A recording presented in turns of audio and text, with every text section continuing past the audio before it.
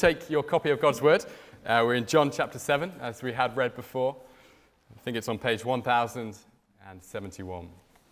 Now, Tom read earlier, before we began really, the words from Psalm 11 for our confession. But actually, if you were following along in your Bible reading plan, you'll know actually that Psalm 12 was also down today. Psalm 12 says this, so let me read this before we come to God's Word.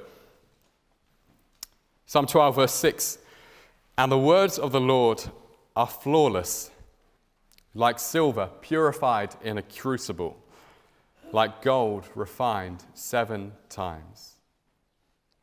Should we pray?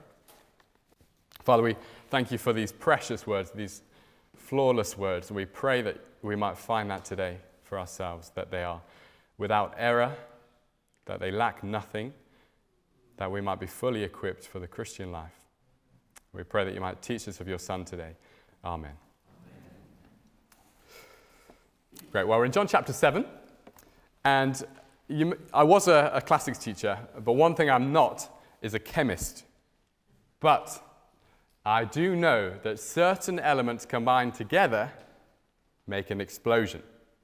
So I wonder if you've ever taken a Mento. It's a small kind of mint sweet, a little bit like a soft mint. And then you pop it in a bottle of Coca-Cola.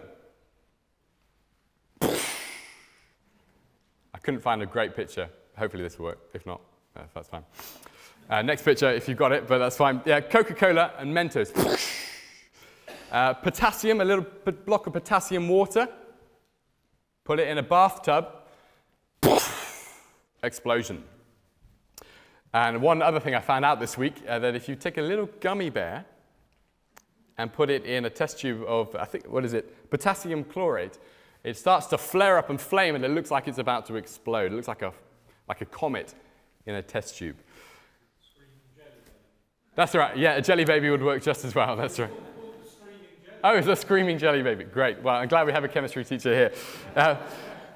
Exactly. The point being, certain elements combine together to make an explosion. And in John chapter 7, we have certain elements that combine together to make an explosion. We have the respectable religious plus the real Jesus equals an explosion. Religious rage, which is why I've titled today's talk, Religious Rage. We're going to see that on all fronts, religious rage. When the Messiah from above comes into contact with the world from below, we can expect an explosion. And as with any science experiment, any explosion that's going to happen, you need to be prepared. And what if you're not? What if you're not expecting it, not fully equipped?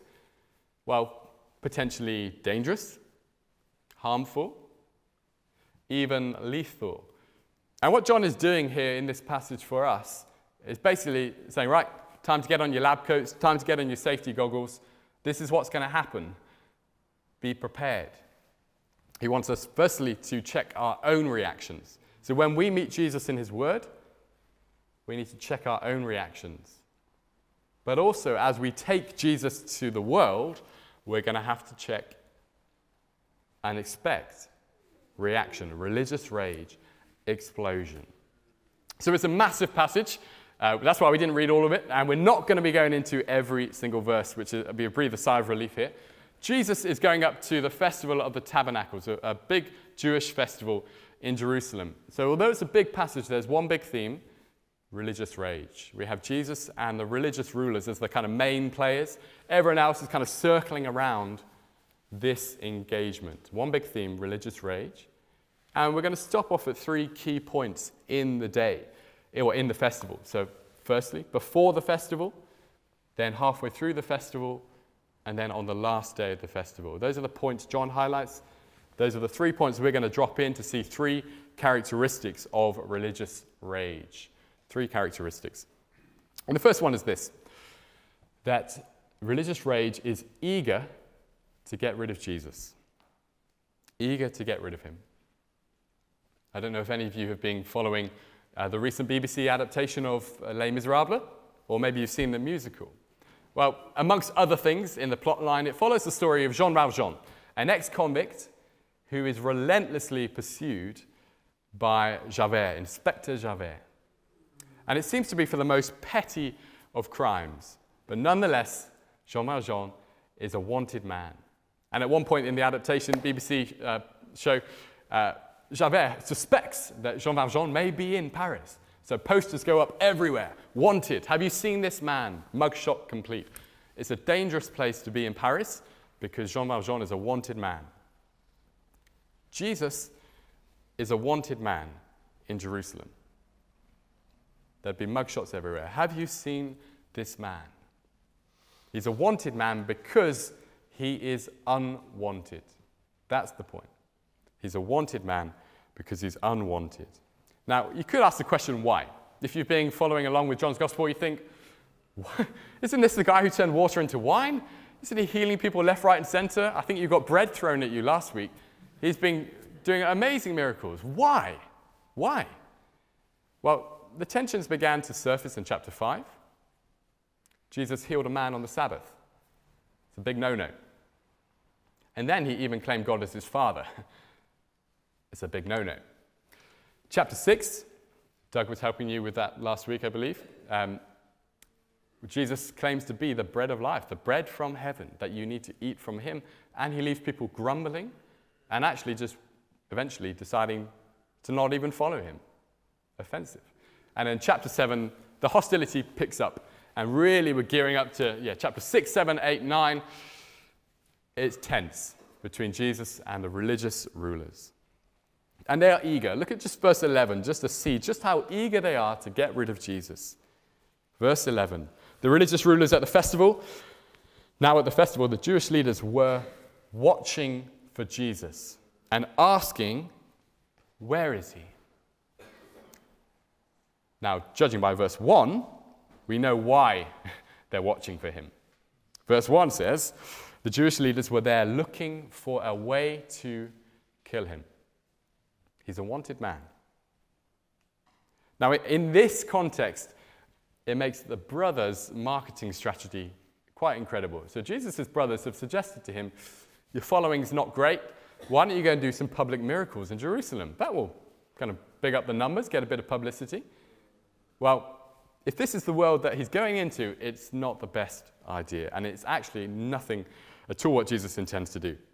So the brothers' advice is, go on, get a bit of publicity, popularity, show some miracles. But it's understandable from their point of view. But from Jesus' point of view, as he understands the world he's going into, it's unthinkable.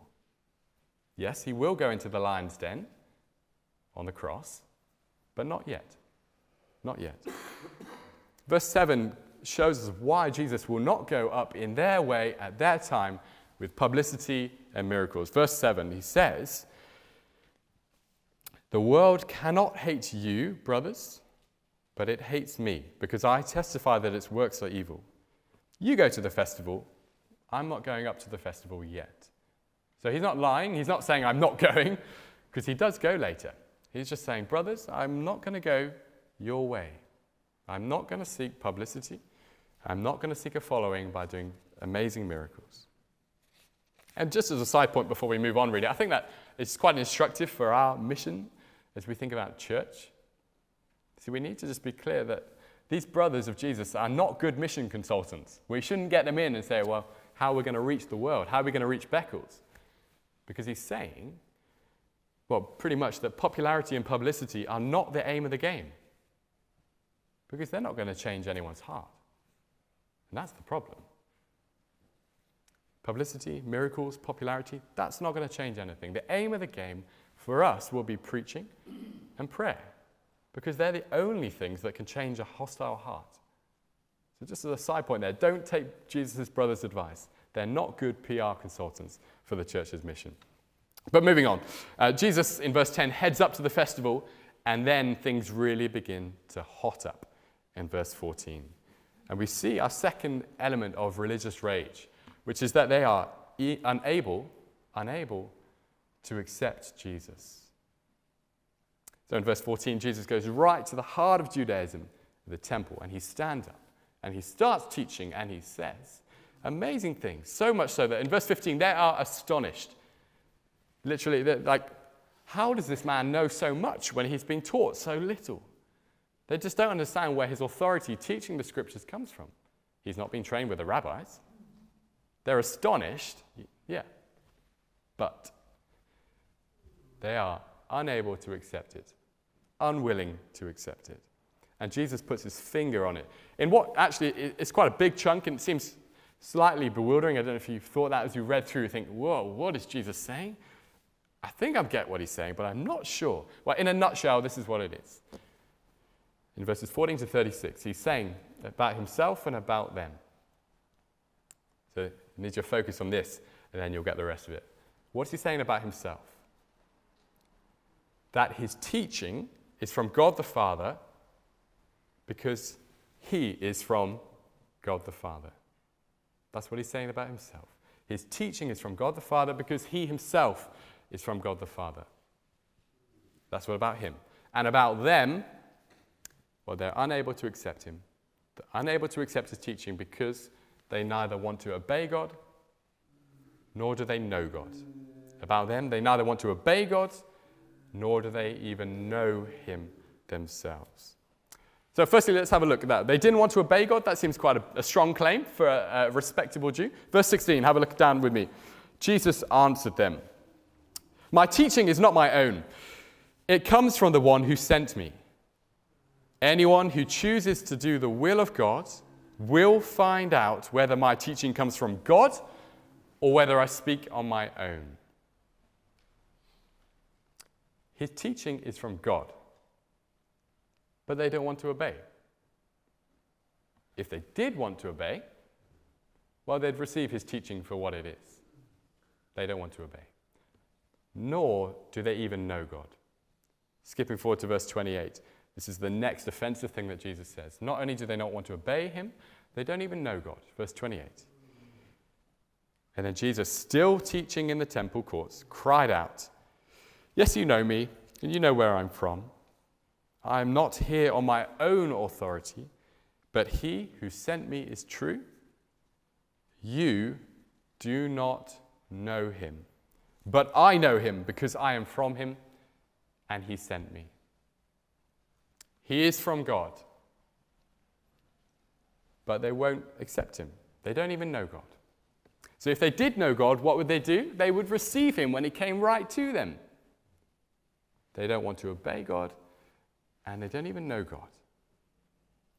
Now, just to illustrate that, I want you to imagine that you were out for dinner with some friends. And they started telling you a whole load of stories about their recent trip to London. They'd had a whale of a time by the sounds of it. They lived the high life, seen all the tourist highlights, been to all the hot spots. And so you said, "Oh, right, okay." You asked them, did you get to visit the London Eye? And they said, yeah, the food was all right, wasn't it? It's a bit pricey. Okay. So you then begin to ask, well, did you see Big Ben? And they laugh and say, yeah, he was enormous, wasn't he? Okay. You then get out your phone and think, no. This is Big Ben. Yeah, it's in the bell in the clock tower in London, and they look at you as if you're mad. They say, what are you talking about? So, okay, hopefully that won't happen to you. But the point being, they claim full knowledge of London, but they show absolutely no knowledge of London whatsoever. They didn't know what Big Ben was. They didn't know what the London Eye was. They claimed to have had full knowledge of it, but they showed no knowledge. It's exactly what the religious rulers are doing here. Exactly what's happening here. See, they claim full knowledge of the one true God, and yet they show no knowledge of the one true God. Because they neither know him nor want to obey him, they're hardly going to recognize him when he comes right to meet them in their faces. See, they're unable to accept Jesus from above because these religious rulers belong to the world below. And you see, that they don't receive him says nothing about Jesus and everything about them. You see, he really is God's Son. And they really, clearly, are not God's people. And that's just shown, just as an incident in verses 19 to 24, by their desire to murder him. They want to break the law that they claim to hold so strongly to.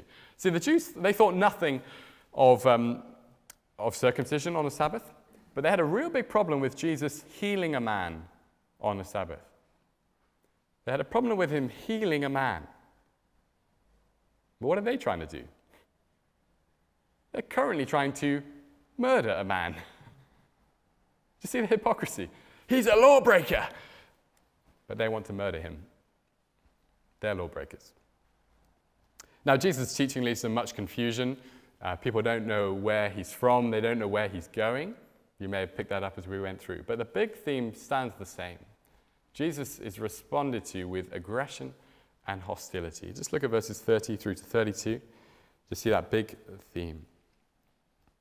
Jesus says, you do not know him. And then in verse 30, at his teaching, they tried to seize him. But no one laid a hand on him because his hour had not yet come. Still, many in the crowd believed in him. They said, when the Messiah comes, will he perform more signs than this man? I.e., no, this must be the Messiah. But the Pharisees heard the crowd whispering such things about him. But then the chief priests and the Pharisees sent temple guards to arrest him. Aggression, hostility. See, the belief of some is great, isn't it? But it just highlights the unbelief of these rulers, these Pharisees who should have known so much better. And the shock of the passage is the shock for us today. That such very religious people could be so set against the one true God when he comes in person. Very religious, but raging against Jesus. Now, it's hard to say, isn't it? But it will be true then of the friendly Muslim, the generous JWs. I saw them out in force around Castle Hill just yesterday. They're lovely, most of them, aren't they? The generous JW, the amiable Anglican, easygoing agnostic. Really, the label counts for little, the adjective counts for little. You see, if we don't have the biblical God in the biblical Jesus, then we don't have life. No matter how religious we are, if we're set against him, we don't have life. Now, that's hard to hear. See, I think of a man I met recently on the streets of Stourport. His name's Pat. For me, it was a shock the first time I met him to realize that Pat wasn't a woman, because I'd just seen Pat's Fish Bar, and I assumed it must be a kind of Stourport lady who ran a fish bar.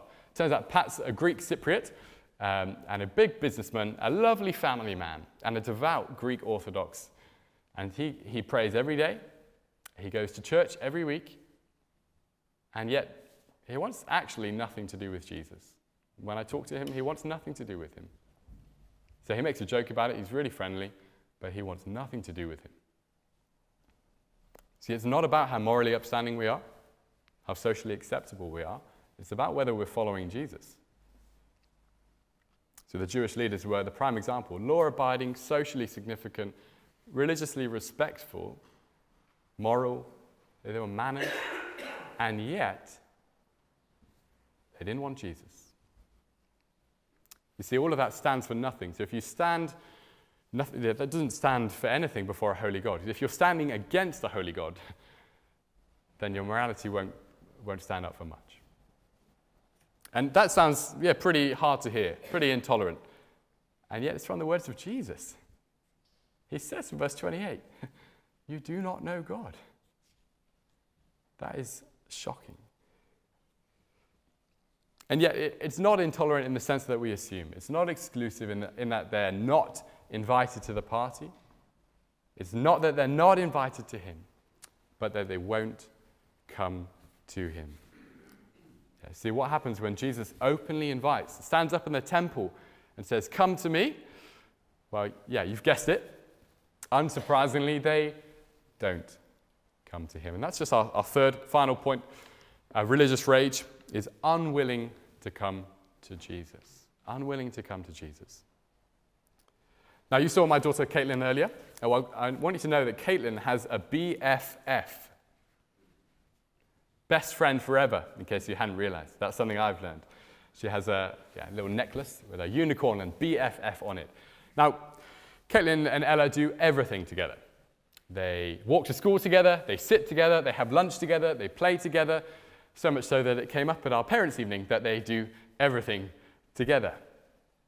And so we were all eagerly expecting the big day, Ella's birthday. Ella's birthday party. Except there was one problem. Because when the invite came, today was the big day. Yeah, so you can commiserate with her later. She was very good about it. You see, the point was not that we wouldn't come. Yeah, if we could have, we'd have been there like a shot. The thing is, yeah, we just couldn't. We couldn't go to the party. We're on the other side of the country. But that is not the case with these Jewish leaders here. It's not that they can't come to the party. It's that they won't. They won't come. We see that in verses 37 through to 52 particularly. So what is Jesus inviting them to? What kind of party? Well, very famous words, verse 37 to 38. He gets up in the middle of the last and the greatest day of the festival. And he says, let anyone who comes to me drink. So let anyone who's thirsty come to me and drink. Whoever believes in me, as the scripture has said, rivers of living water will flow from within them. He's inviting them. He stands up in the middle. Come. Now, you're slightly wondering what's the party? What's it all about? What is he inviting them to exactly? And context is really key here. I'm afraid you're going to have to get your Old Testament hats on for this. We are thinking about one of the biggest Old Testament festivals ever, the Festival of the Tabernacles. If we can get the next picture up, that would be helpful. Well, this was the longest festival of the Jewish times. It was about a week long, happening about September or October. And Jews from all over the place, all over the region, would flock to Jerusalem. I don't know if you ever, at the moment we live quite near Cheltenham, and at the weekend or the week of the Cheltenham races, well, everyone in Cheltenham despairs because there's no parking spaces, everything goes up in price, the city is crammed, the town is crammed because of the event that's happening. Jerusalem will be the same, full of Jews come for the Festival of the Tabernacles. And they'll all be living in kind of temporary shelter. They'll have set up leaves and branches to make little booths, kind of covers, tabernacles. That's why you'll see in some of your Bibles the Festival of the Tabernacles or booths, something like that. You've got to ask why. Why is everyone coming to this festival at this time to take a week out of their year? Well, two reasons. First one, Leviticus 23 gives us to remember God's provision. So Leviticus, God commanded Israelites to do this. You must keep this festival so your descendants will know that I made the Israelites live in temporary shelters when I brought them out of Egypt. To remember God's provision. Back in the wilderness days when he rescued them from Egypt out of slavery into a desert, and yet he kept them and preserved them and kept them alive. And two key elements of the festival that would have happened that we don't know about necessarily, just remind us of why they did that. So firstly, there would have been a water drawing ceremony every morning. The priest would get a golden flagon of water, scoop it out of a pool. Second ceremony, they would be lighting a lamp. Lighting a lamp, drawing water. To remind Israel, you know, in the wilderness, God provided water from a rock for you in the wilderness. And the lamp, you had God's presence with you as a pillar of fire in the wilderness. Put simply, to remember God's provision for them in the wilderness. But it was not just to look back. Why were they doing this festival? It was to look forward. Not just to remember God's provision, but to wait for God's Messiah. Next quotation from Isaiah chapter 44 just reminds us, what were they waiting for? Why did they have this festival? It was not aimless. God said of the future, I will pour water on the thirsty land and streams on the dry ground. I will pour my spirit upon my offspring, your offspring, and my blessing on your descendants. They shall spring up among the grass like willows by flowing streams. Did you notice the similar language that Jesus is using?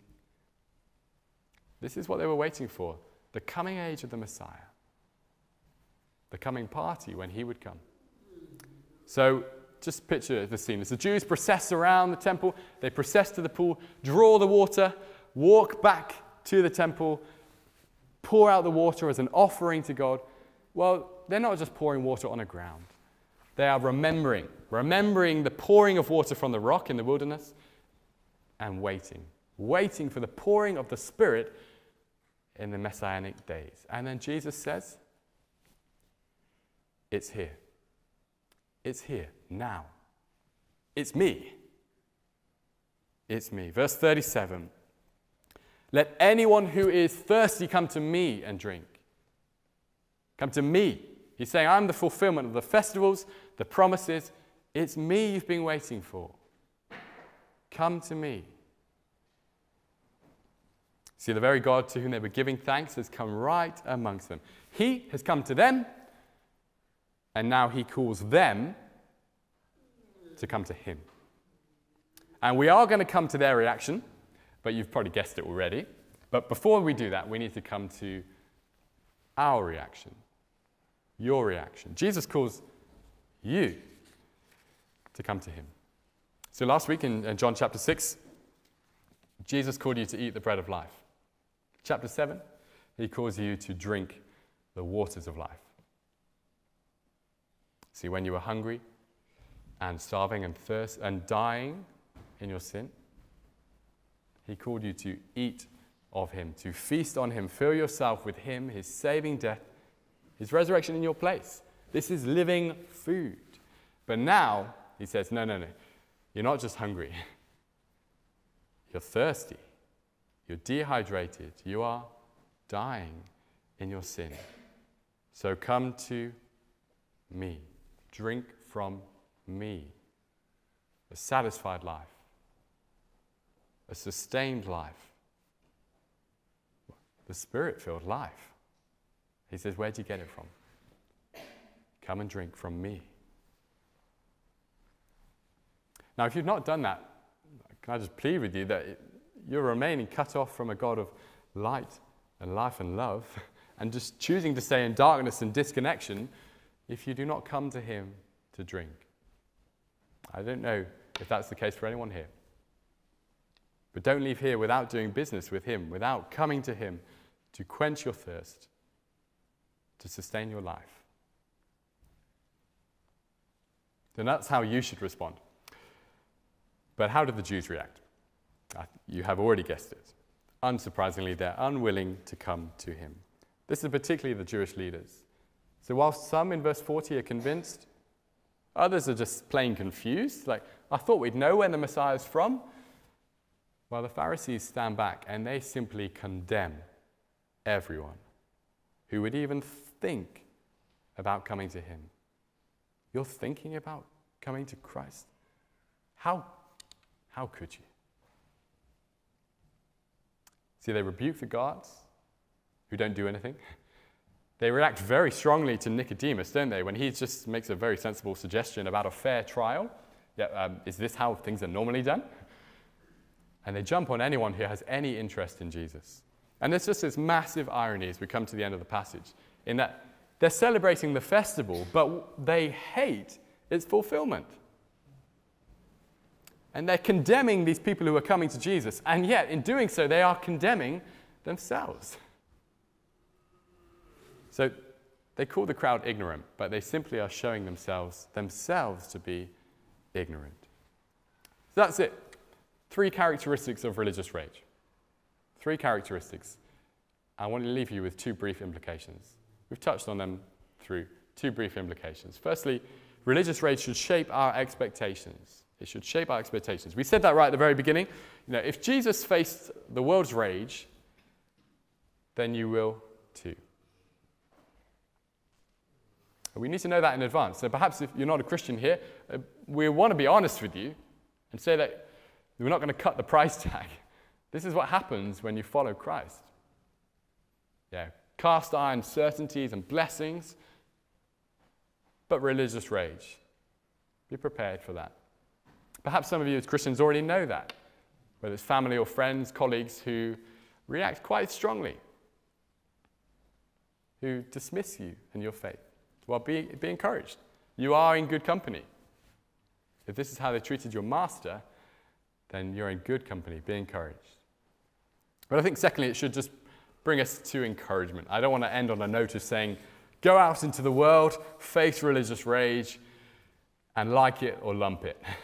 Because that's not really what we have in mind here. Religious rage should give us encouragement. See, in our day and age, we often get ground down by just plain apathy. I don't know if that's your experience. That certainly has been mine. Just recently I was on the streets of a local town near us trying to ask people, if you could ask God one question, what would you ask?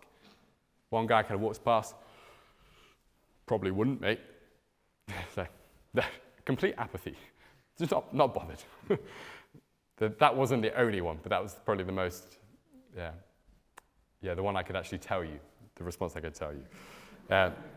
But anyway, we could retranslate verse 43, couldn't we? So verse 43, John says, the people were divided because of Jesus. I think for our days, it feels sometimes like the people were not bothered about Jesus at all.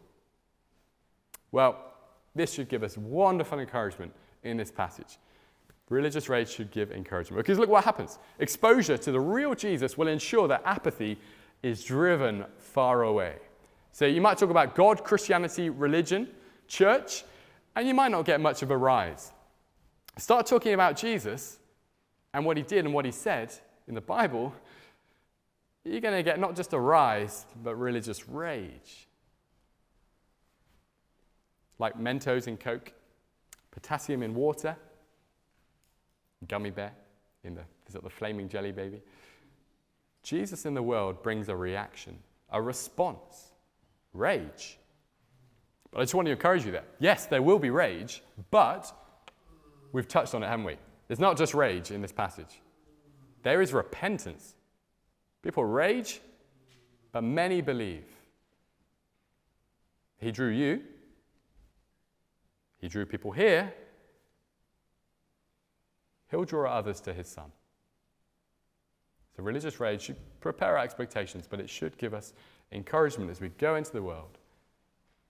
We can let the fireworks fly as we let Jesus fly. We're going to sing a song now, which is simply a